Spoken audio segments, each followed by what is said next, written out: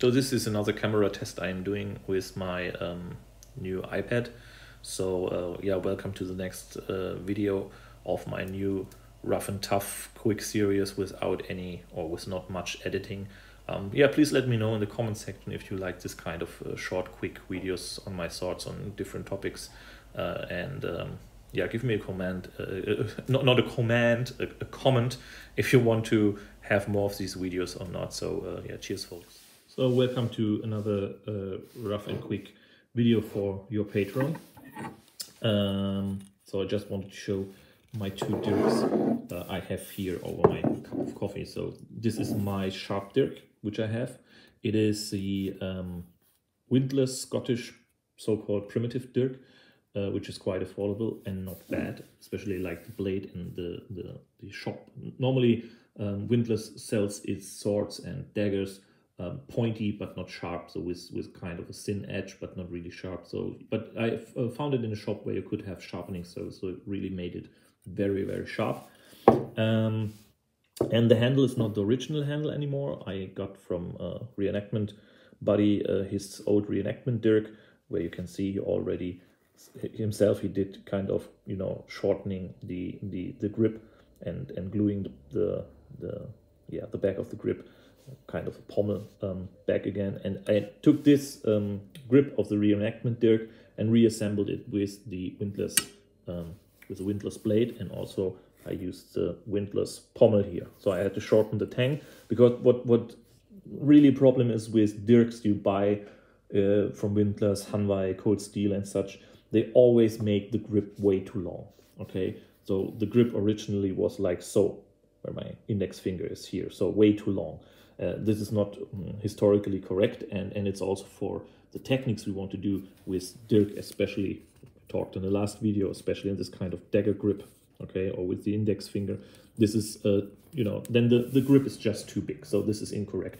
And the reason is especially like the sheath. The sheaths, they always do it that you put it in like a knife or a sword and carry it on your left hip if you are right-handed, and then because they think you draw it like a sword and hold it like this, but we want to have it on our right hip when we are right-handed and want to draw it in this kind of dagger grip. And here again, the windlass primitive Scottish Dirk is not bad because the blade, it fits in both directions. So this was the reason why I took it. What I also did was I shortened the loop here, because this was like a long loop hanging down on the hip and I wanted to have it more tight on my hip. So yeah, I did a little bit of bad craftsmanship to reassemble this new grip and this metal cap here, because it doesn't fit perfectly, but it's okay for my purposes. It's still holding good together and it's a good fighting knife. And as soon as I get my sharp armor class Dirk, which I ordered last summer, and it's already finished, because of course you have to wait for good products, you have to wait some months.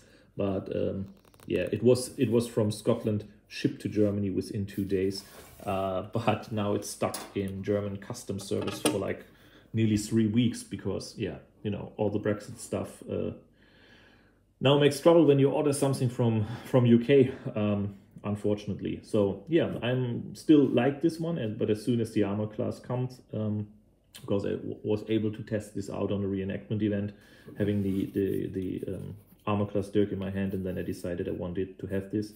And then I maybe will, or probably will, use this for some throwing exercises. Okay, Dirk throwing exercises.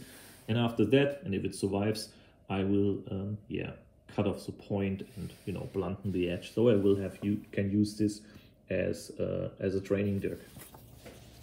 The other Dirk I have, speaking of throwing, is this United Cutlery M41 tactical monster. It's really a monster. It has really a big back edge, so I think this would be also not a bad bushcrafting knife maybe.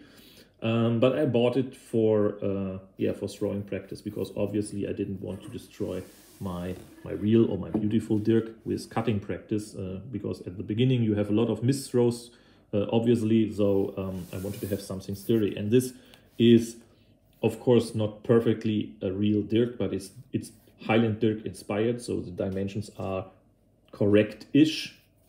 And surprisingly, this is really a good knife to throw. It's almost like a small hatchet because it's heavy. You have it very well in your hand, and you can really easy release to throw this for a full spin.